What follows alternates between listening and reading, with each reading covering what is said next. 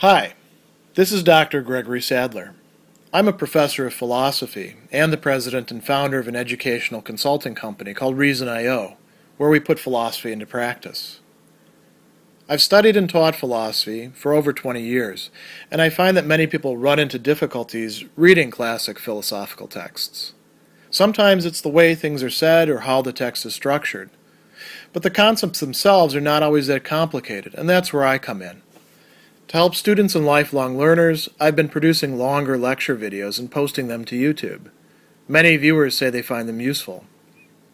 What you're currently watching is part of a new series of shorter videos, each of them focused on one core concept from an important philosophical text. I hope you find it useful as well. As you can well expect, Joseph Butler's Sermon number 9, which is titled Upon Forgiveness of Injuries, is going to talk about some of those biblical precepts that have to do with forgiving those who wrong us and loving enemies. And he touches on this at several points, and he's got some important things to tell us. I think a good place to start is with a sort of equation that he is making. And this is deep in the sermon. He says, as to that love of our enemies which is commanded by who? By God.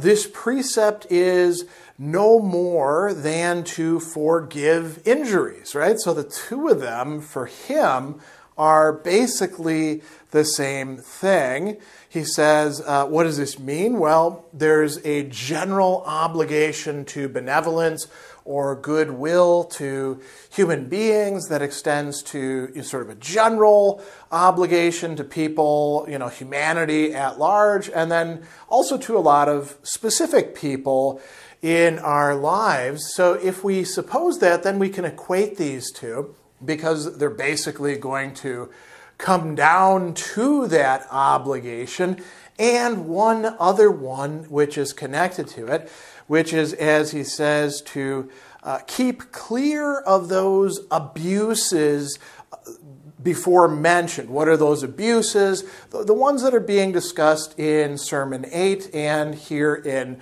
Sermon 9.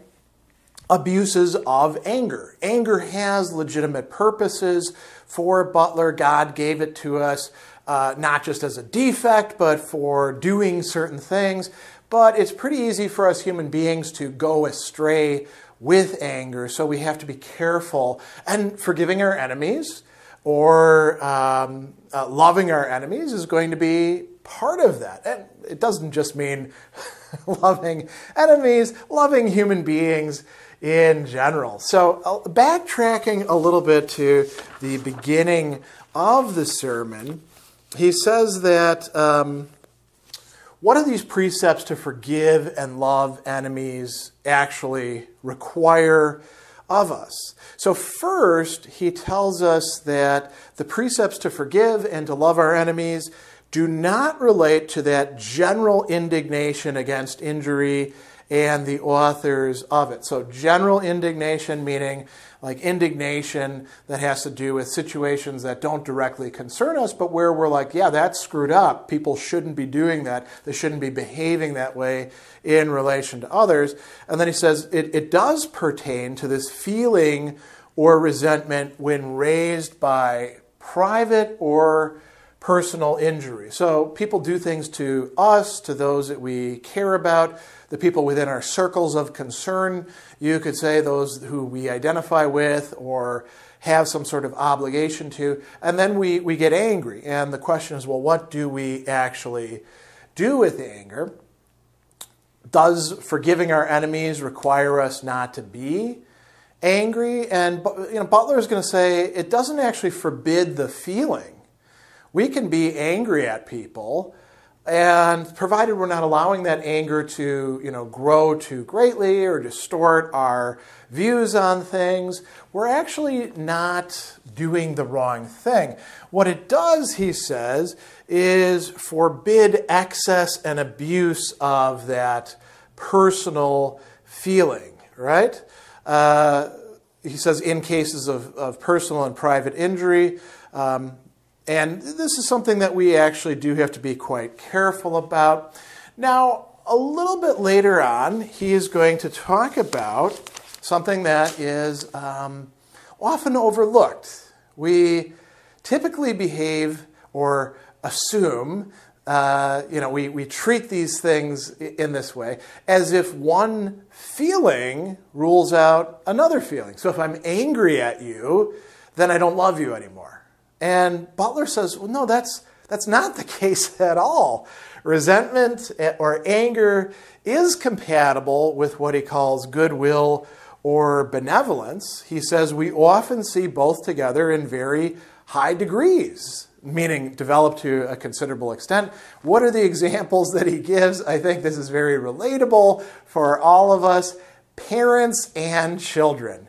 You can love your kids, you can do right by them, you can exercise benevolence or goodwill towards them and be like, you are an a-hole, you're really getting on my last friggin' nerve. Can't you just stop your stupid behavior? This could go both ways, right? This could be the children misbehaving and the parents love them, but they're also angry with them.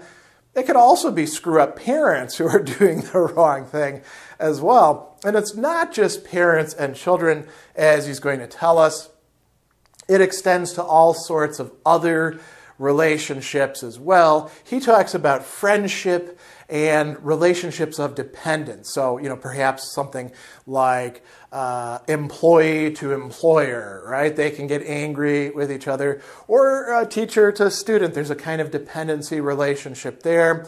Client to patron, we could come up with all sorts of examples. And he says that it's actually very common where we both feel angry, resentful, and we also, love the other person in the sense at least of displaying goodwill and benevolence. And he says, we may therefore love our enemy and yet have resentment against him for his injurious behavior towards us. The problem that arises, as he says, when this resentment entirely destroys our natural benevolence towards him, it is excessive and becomes malice or revenge. So the command to prevent its having this effect, to forgive enemies, is the same, injuries is the same as to love our enemies, because that love is always supposed, unless destroyed by resentment. So we can feel resentful.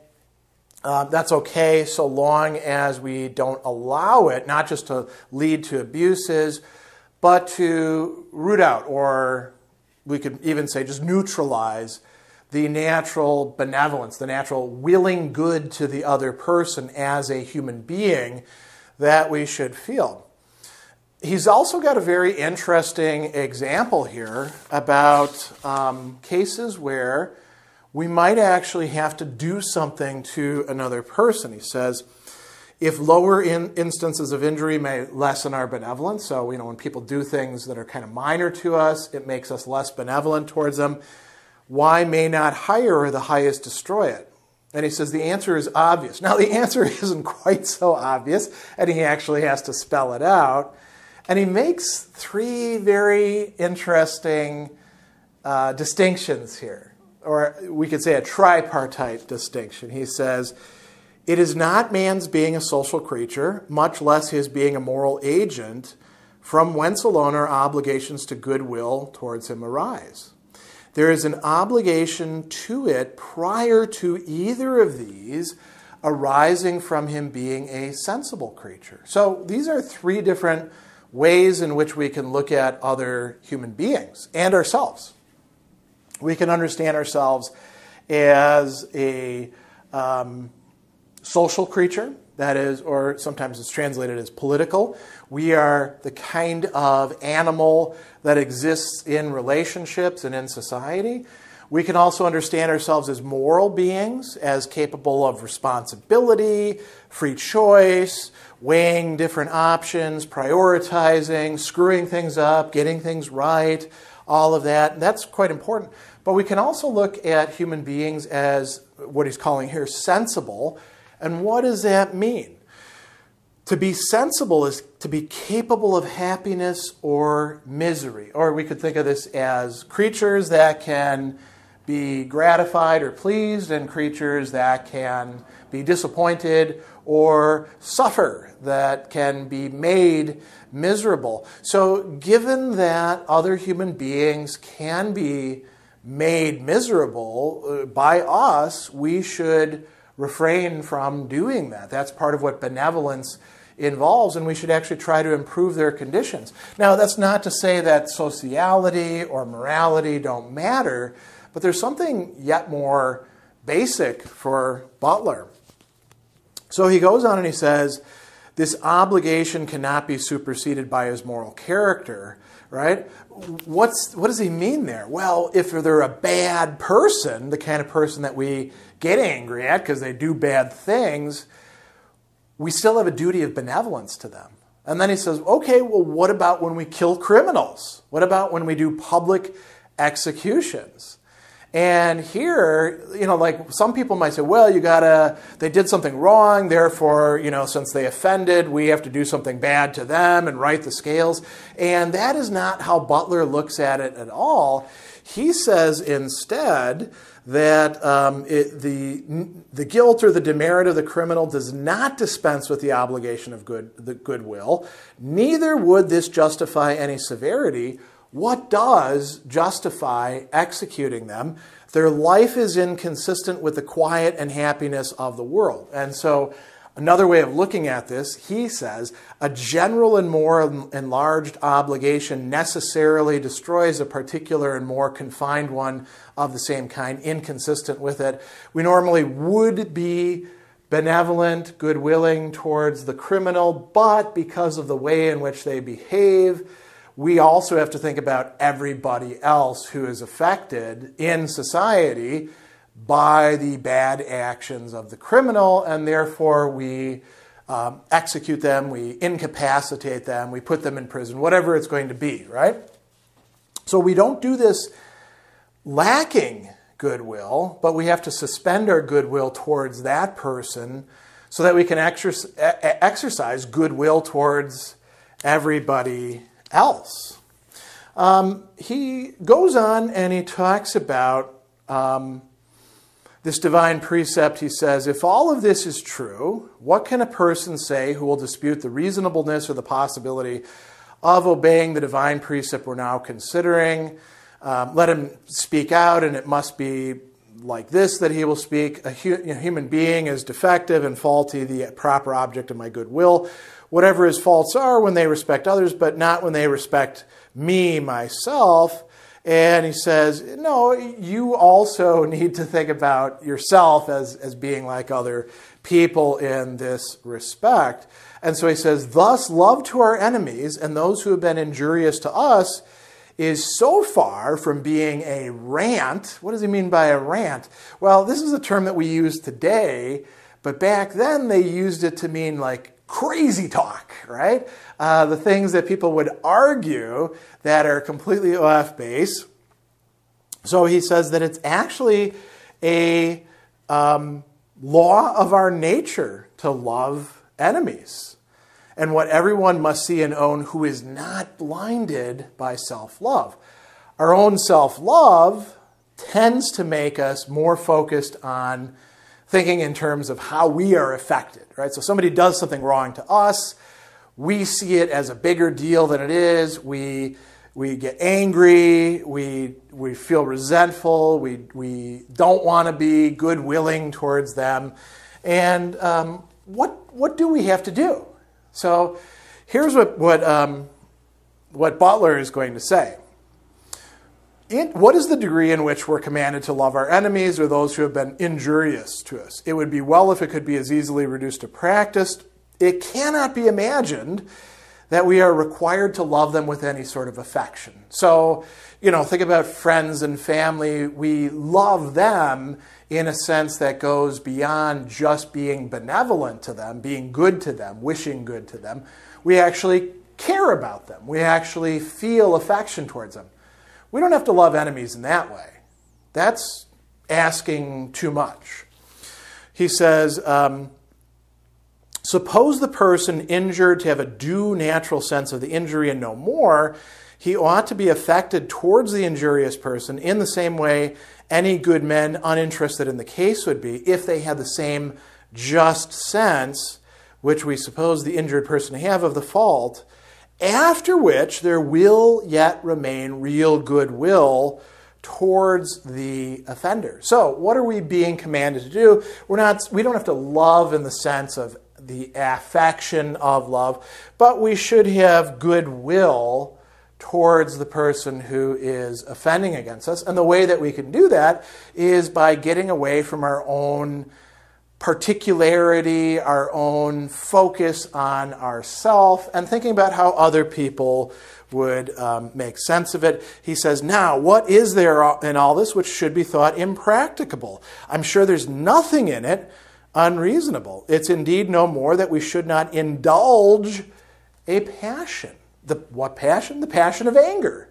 So it's okay for us to actually feel anger to a certain extent. Not to the extent that it drives us into doing the wrong things. We can be angry with offenders and yet feel goodwill, benevolence towards them, and presumably if we catch ourselves losing that, we could say, well, how would other people see this? If it wasn't me and it was somebody else, how would I be looking at this situation? Could I still have benevolence towards that person? This is a cognitive remedy, you could say. And that would allow us to exhibit, at least in this understanding, love of enemies and forgiveness of injuries.